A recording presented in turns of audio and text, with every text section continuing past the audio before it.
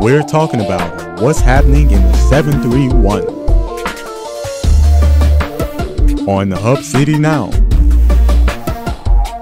with your host, Tyrone Tony Reed Jr.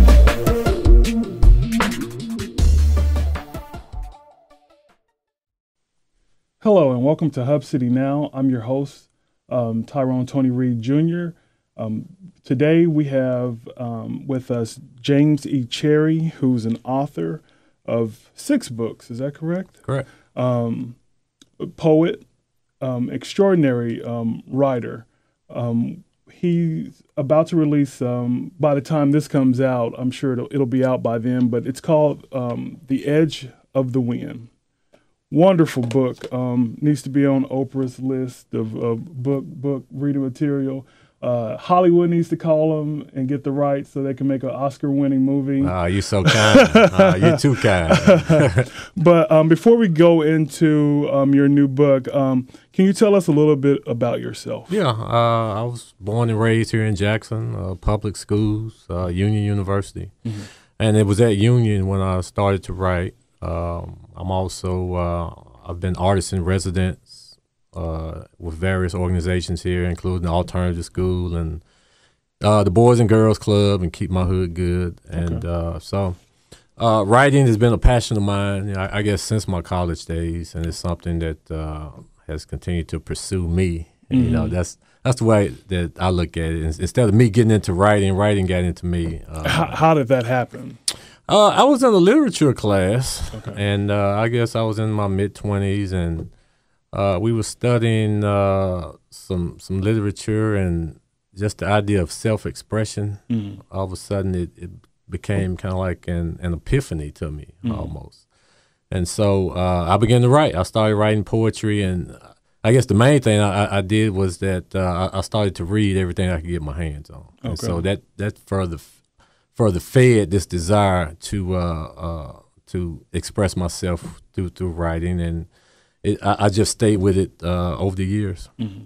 And as you say that, I see so many similarities to the characters in this latest book. Mm-hmm. The things like the love of poetry. Mm-hmm. What is it about poetry? Because I know you've had several collections. What is it about poetry that you were drawn to? Poetry has the ability to help us understand the human condition. I mean, for one thing, the language is precise, and there's this premium put upon imagery. Mm-hmm. And so poetry has this immediate effect as opposed to a novel. I guess the best way to look at it is that poetry is more like a 100-meter sprint. And a novel is more like a marathon, so to speak. So with poetry, you get this immediate effect. You get this imagery that's vivid and should jump off the page. And so, but both genres, they help us understand what it means to be human each and every day. Right, and express emotions that we might not be able to express in other ways. Exactly.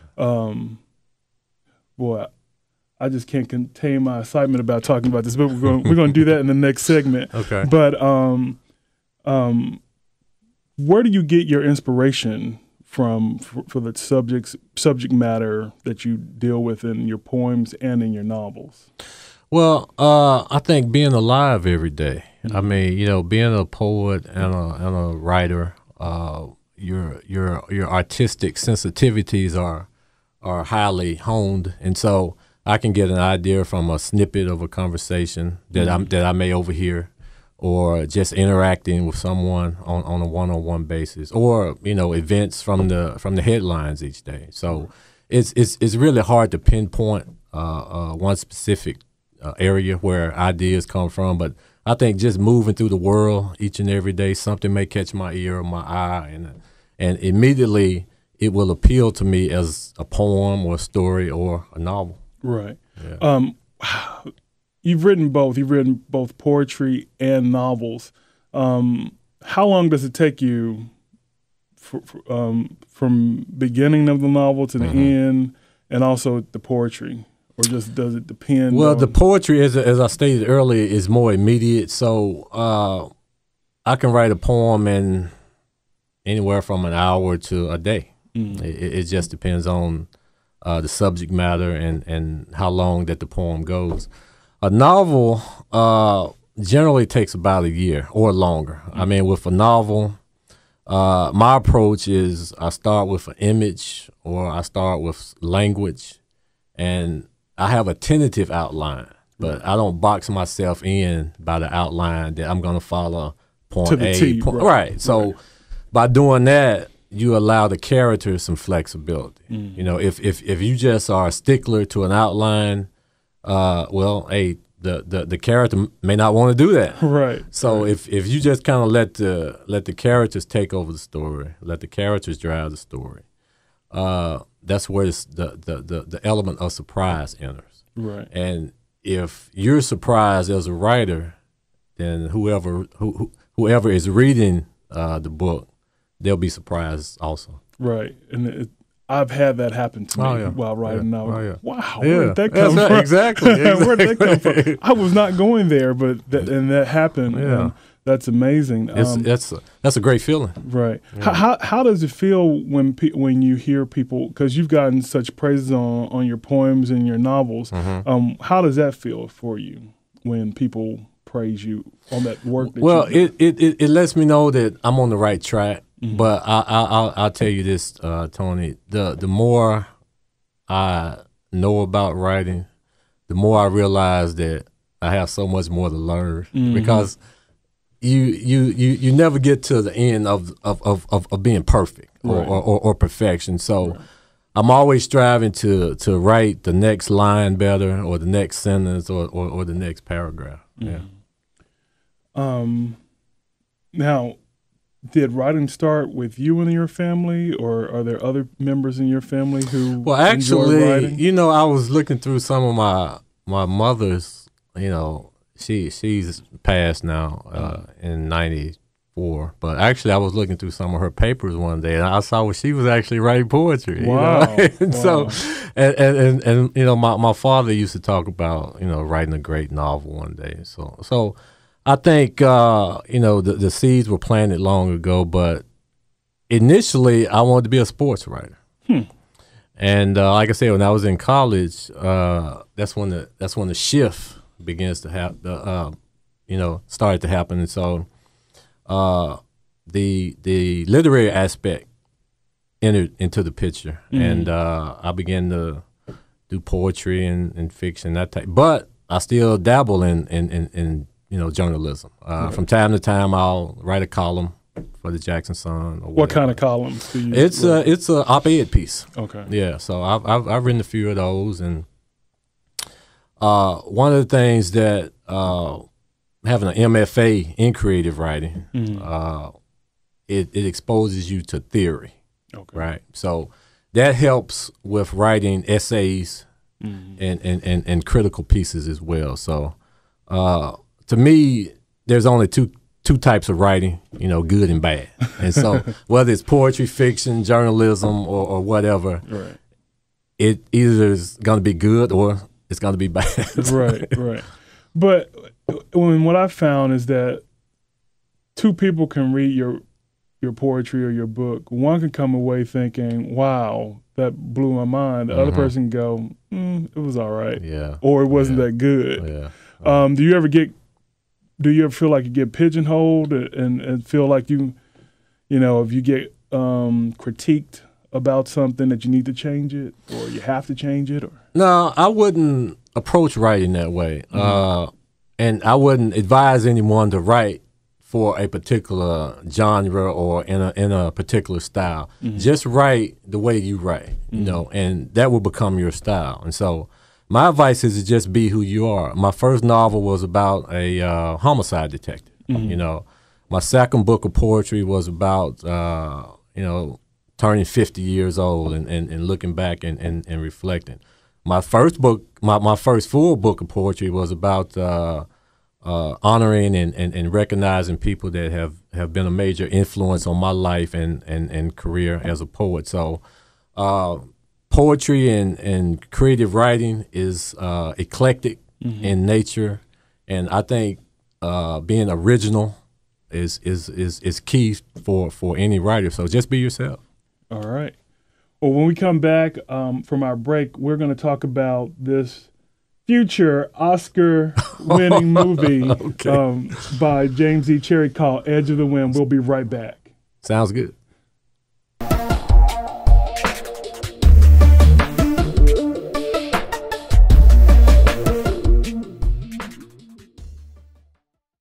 As a former NFL football player, I never thought I would let this happen to me. I knew I had to do something. Thanks to VIP's weight loss and testosterone programs, I'm in the best shape of my life. I feel better, I look better, and live a healthier life.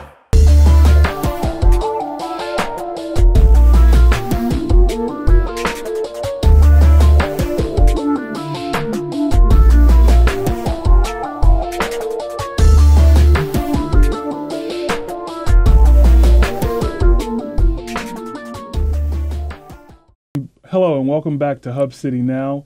I'm your host, Tyrone Tony Reed Jr., and we're here with poet and author James E. Cherry.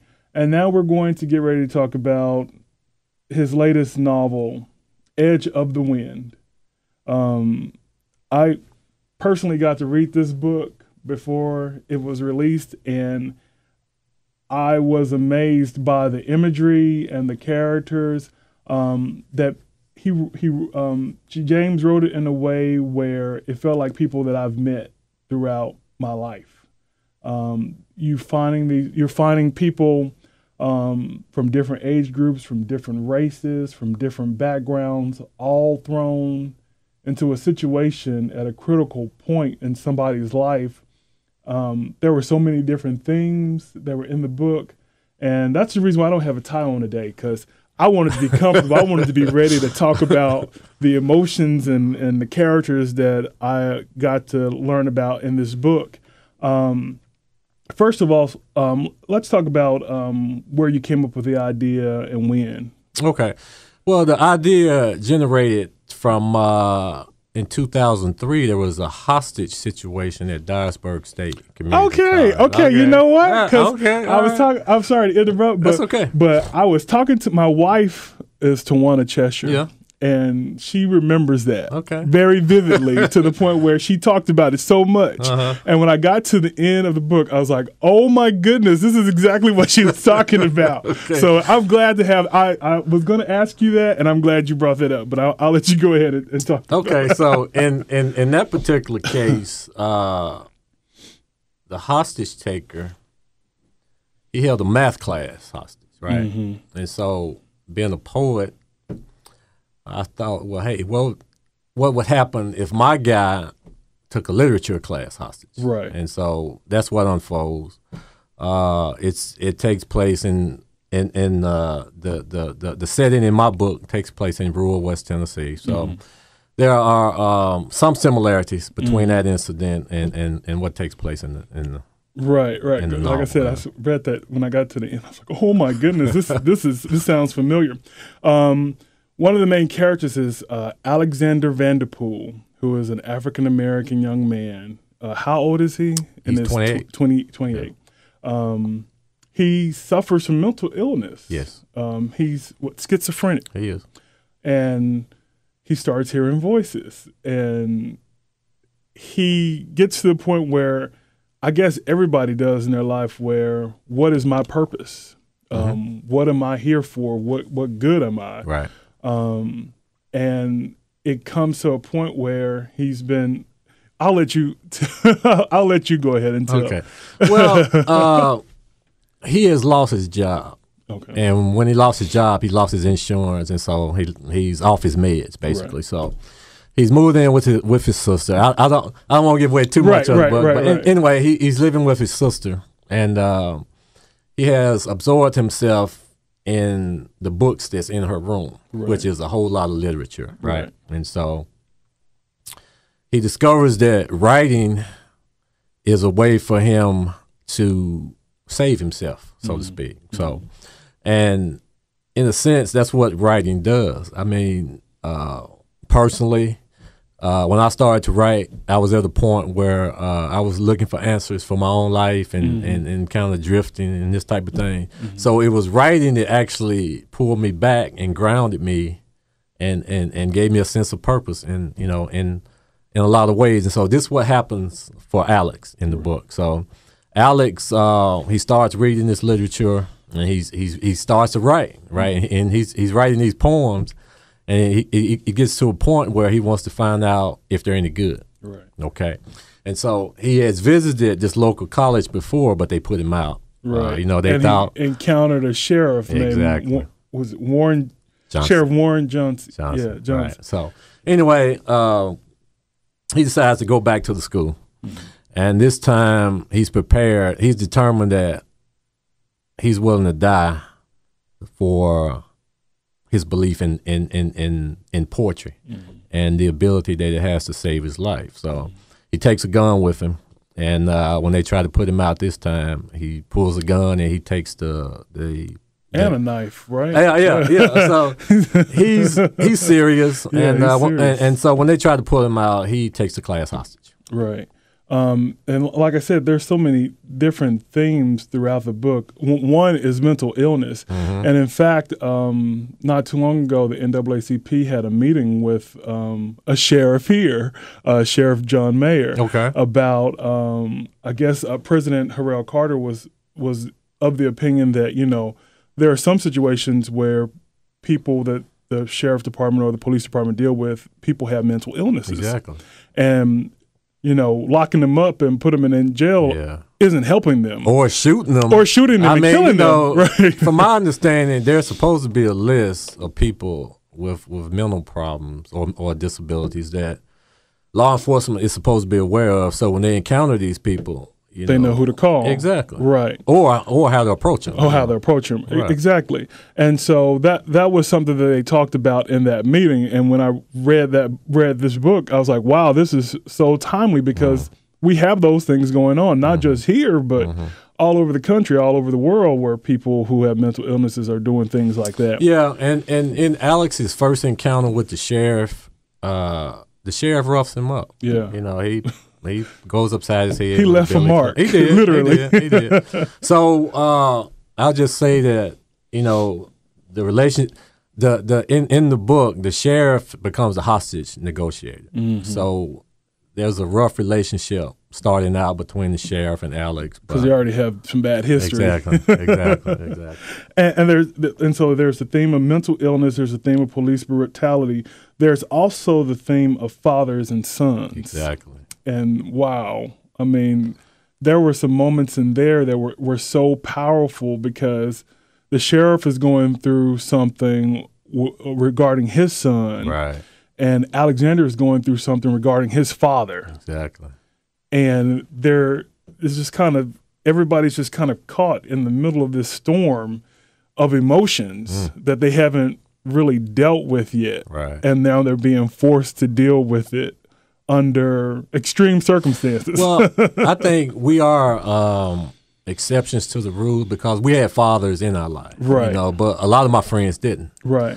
And I felt that, I feel that black boys need male figures in their life, especially their fathers for guidance and just how to be a man, right? Exactly. And so this is an issue that plagues our community still today, and so.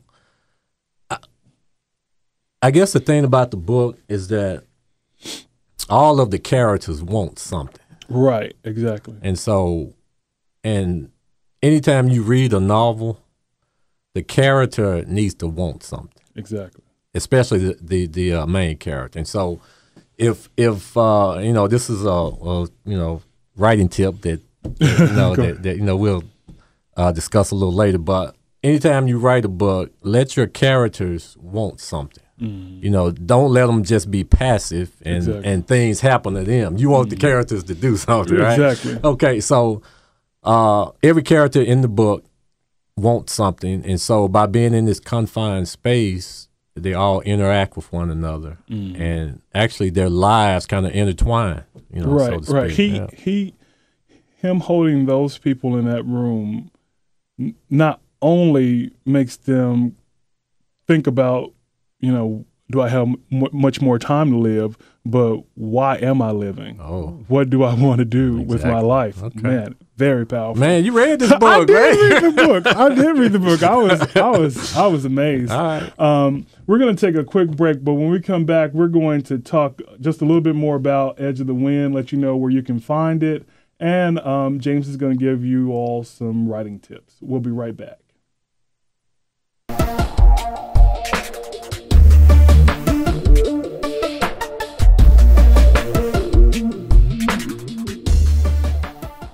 As a former NFL football player, I never thought I would let this happen to me. I knew I had to do something. Thanks to VIP's weight loss and testosterone programs, I'm in the best shape of my life. I feel better, I look better, and live a healthier life.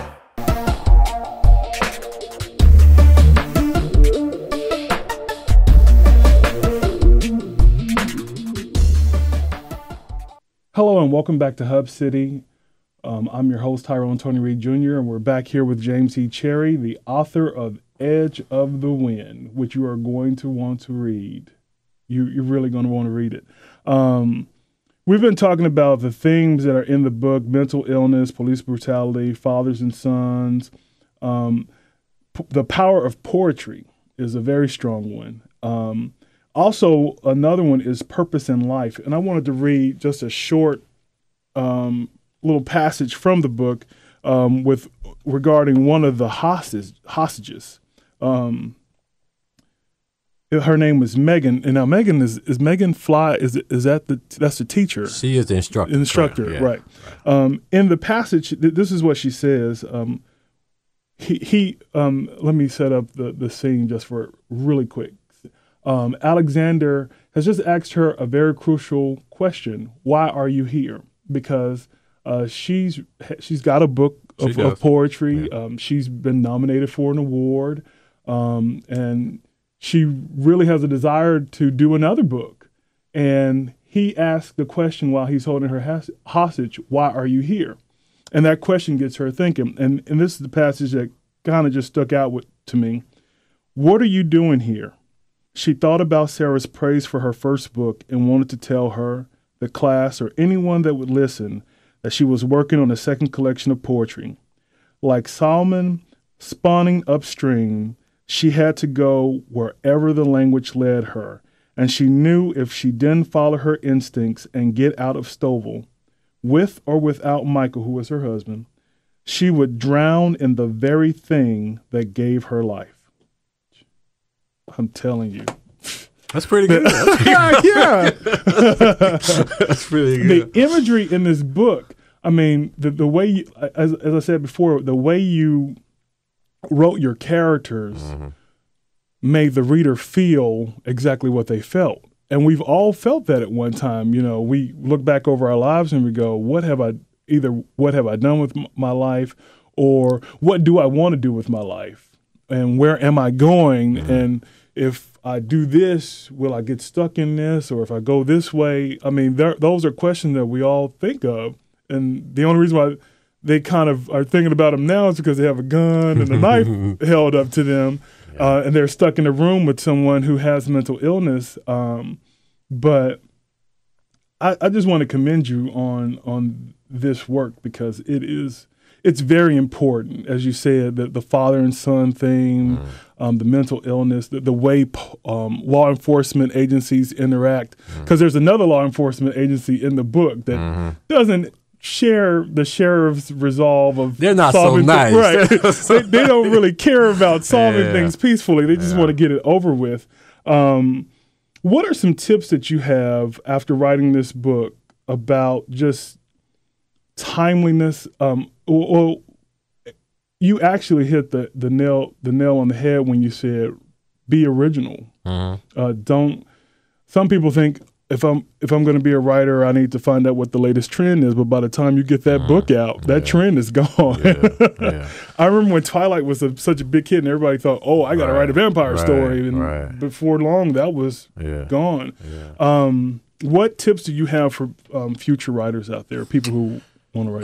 Well, I'm a big proponent, as I stated, when we opened up, that you have to read. I mean, and you have to read deeply and widely, because it's through reading that we first fall in love with language. Right. And so, and when you read, you're not reading to emulate anybody, but reading exposes you to different avenues of expression. So you may have this great idea for this book, but you may not know how to put it on paper. So if you have this idea and you're reading this novel by Toni Morrison or Richard Wright or Hemingway or somebody like that, they may have already done that. So you can take your idea and you can, tweak or whatever you need to do. Right. And the second thing that I would advise is to just write as much and often as you can. If it's in the morning hours before you go to work, or late at night when you get off, or just take the time to just,